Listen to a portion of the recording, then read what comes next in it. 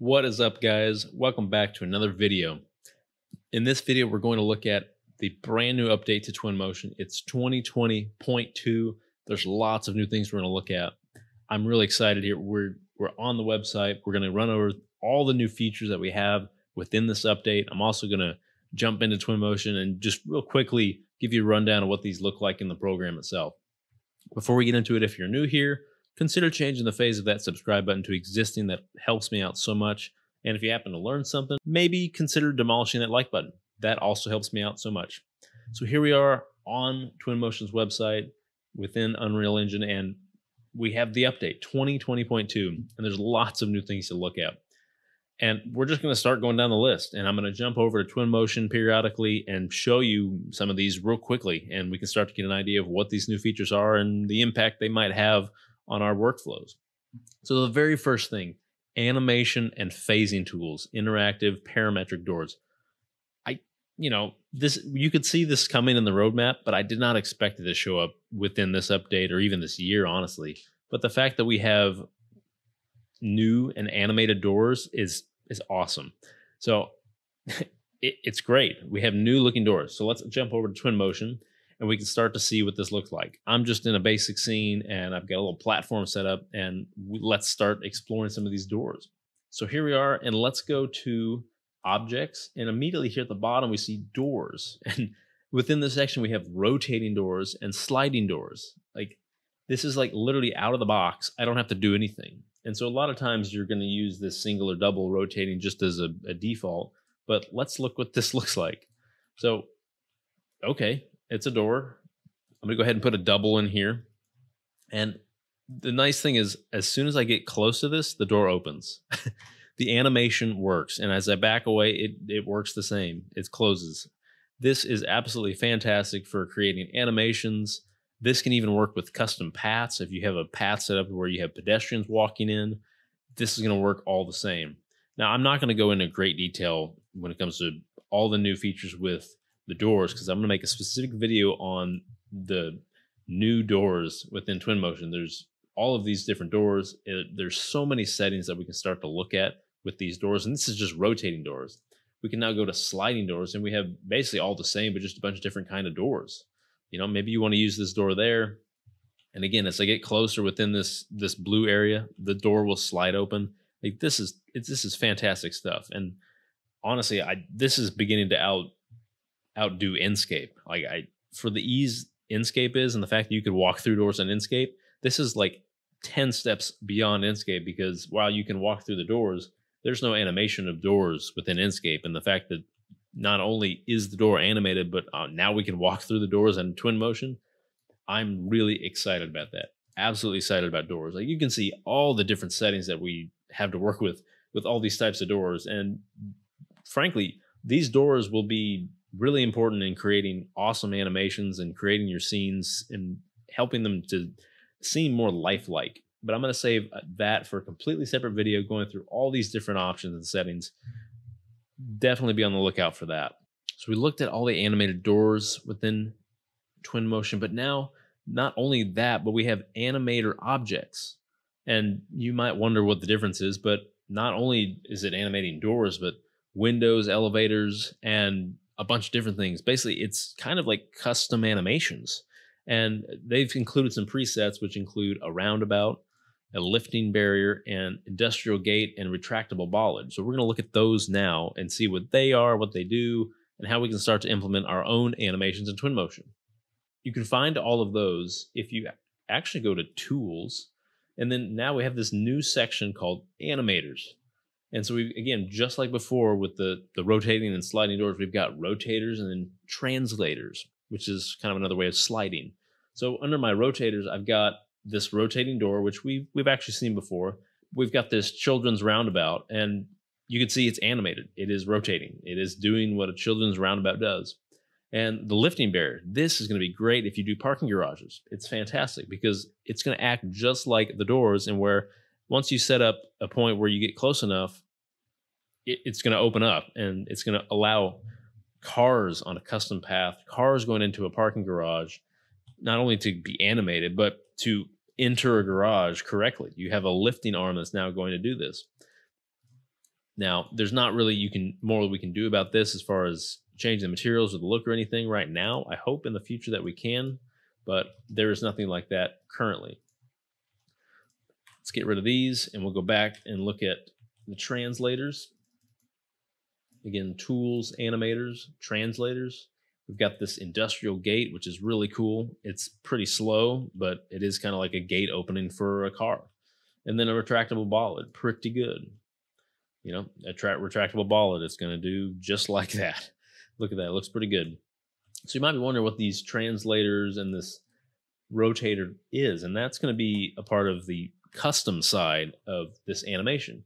So if I put in a rotator, and as soon as I click that, really nothing's going to happen. But let's actually click this, and now we've got all kinds of things that we can do. We can start to deal with the settings of when it's going and the angle and the type of animation, the speed at which it is, and what's going to actually trigger this animation. Then up here, we can link an object to this rotation. We can also unlink an object, but we can choose where we're going to pivot. And again, just like I'll make a separate video for the doors and all the settings for those doors.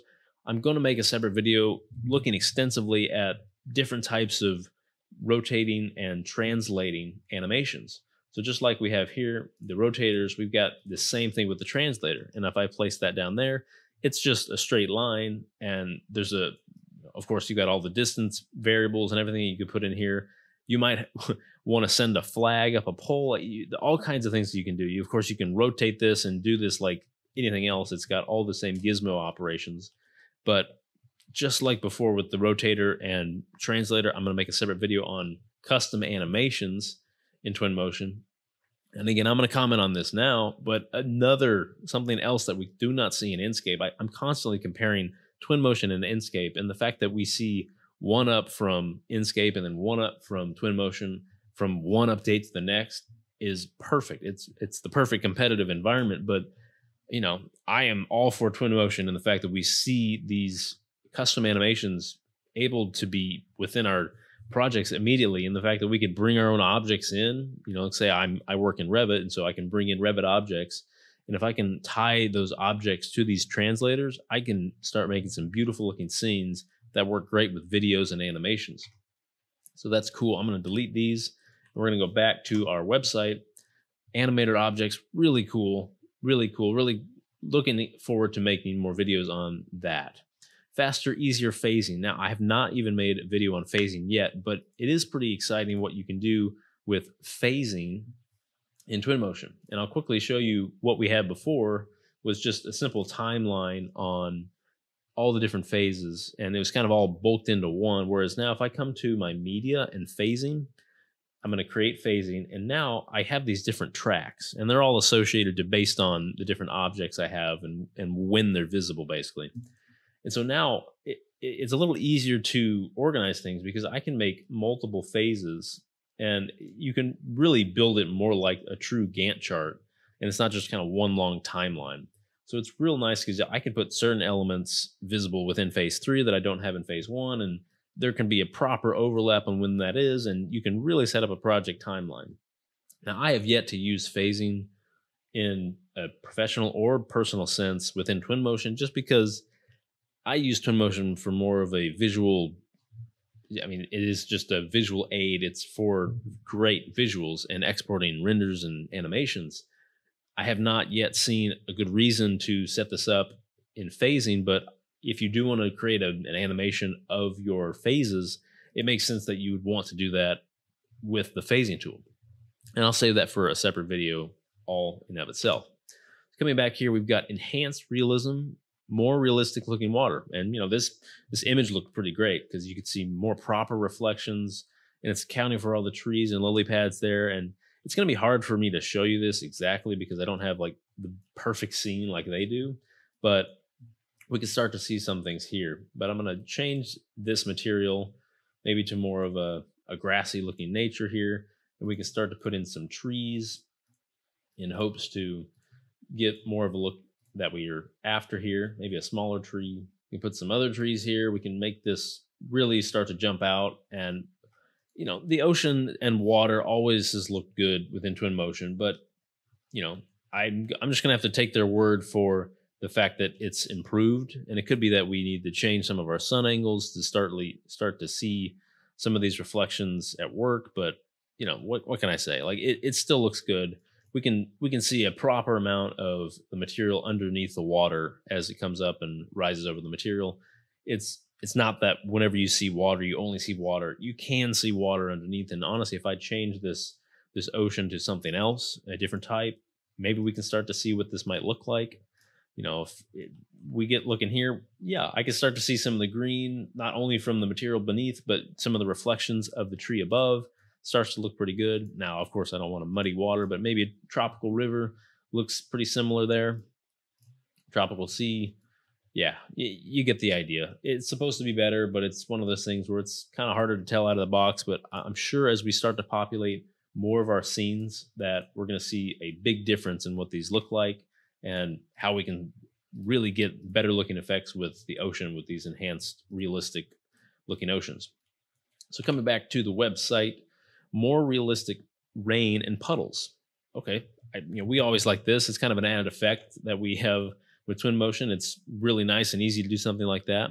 So I'm actually going to come over here. I'm going to hide my prisms there, and I'm going to turn my ocean off, and we're going to come onto the ground here. Go ahead and move to the ground there, and I'm going to go to change my weather and make sure we've got some rain. And really immediately we could see there's a lot of puddles here, and like they look pretty good. They look pretty realistic. But I will say that I've had a lot of success in not only just seeing the nice looking puddles we have with 2020.2, but when you start to introduce different sun angles, and particularly if you look back at the website, it's more of a sunset, dusk, dawn type of image. And you'll notice as I change the sun here, the crazy difference that it makes.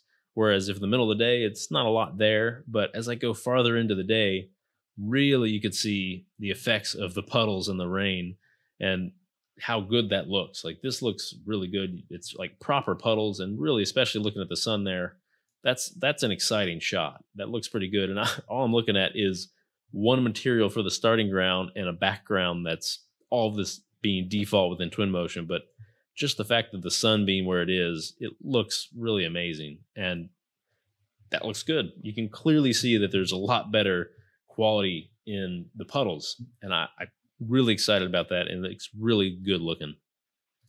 So I'll bring my sun back up, and I'll probably go ahead and change the weather back slightly. We'll have some puddles in there still. That's fine. Let's now put ourselves in the air again, and let's go back and look at the next update. Enhanced car material. Okay, I mean, I'm excited about cars and helicopters and the material and all that. So let's start to look at those. Let's place those down.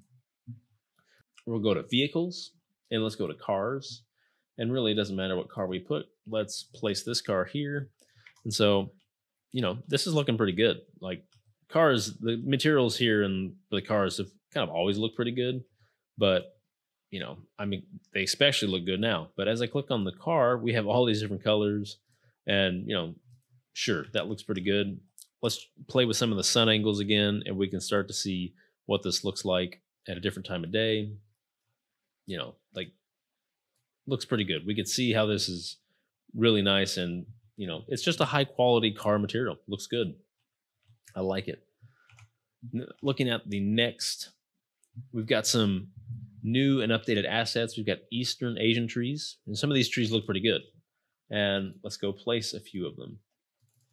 Go into vegetation, trees, and really if you scroll all the way to the bottom, you can see, I think starting with like curry leaf, this weeping fig looks pretty cool.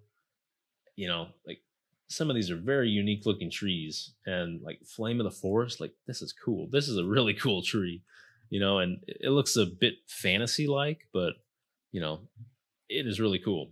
And I'm a fan of this kind of tree. It's really nice. And the age, you could really see the difference there. And I like that tree a lot. So 15 different new trees of Eastern descent. That's cool. New construction vehicles. This is not a crazy big update, but it's nice to see more of these.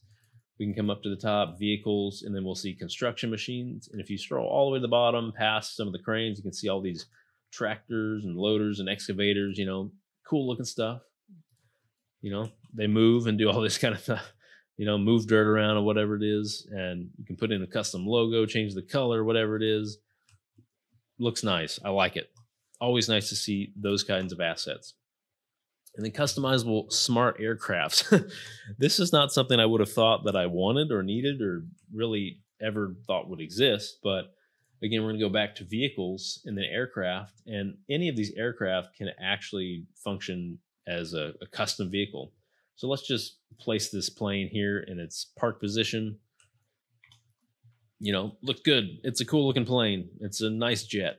But when I click on it, I can change all of these colors. And, you know, you can get as crazy as you want with all these colors. And, you know, I would hope that I would never cross some sort of plane that looks like this, because it would not be my first choice to ride on a plane like this. It certainly doesn't belong in 2020. But regardless, we've got lights we can turn on. Let's go ahead and put ourselves on the ground. And I'm going to change this to more of a night shot so we can start to see some of these lights come into play and turn on. So I've turned them off. Let's go ahead and turn them back on. So like, that's cool. You know, you can really see the lights on in the cabin, and it's pretty cool. Pretty cool. You know, can't say that I'm going to need to make a plane look like this every day, but you know, why not? It looks good. It's fun. And then that is going to do it for all the new updates for Twinmotion 2020.2. I would encourage you to all get a license, and I actually still have it for 50% off. It's $250 for free updates until the end of next year. That is absurd. Like, there's no software that is this cheap out there anywhere. And I would highly encourage you to get it. You know, if you enjoyed this video, and really, especially if you enjoy this program, definitely get a subscription. That is going to do it for this video. Twinmotion 2020.2. What do you think of all these new updates? Are they exciting? Is it not enough, or whatever it is? I am truly excited about this update because of all the animations and the fact that we can put some custom animations. That's exciting. Look for the new doors video coming out soon. All the customization that we have with the animation of the doors and replacing doors that you have from Revit or some other program with these new animated doors is going to be important. So you're going to find that all within that video. If you happen to learn something, hopefully you did, demolish that like button. Helps me out a lot. Also, if you're new here, consider changing the face of that subscribe button to existing. We cover everything in Twinmotion, Inkscape, you know, Revit, whatever it might be, all the new updates and everything that you might want to do. If you have a question about anything in Twinmotion or anything else, leave those in the comment section. I will answer all of them. Hope you have a wonderful day. See you in the next one, and thanks for watching.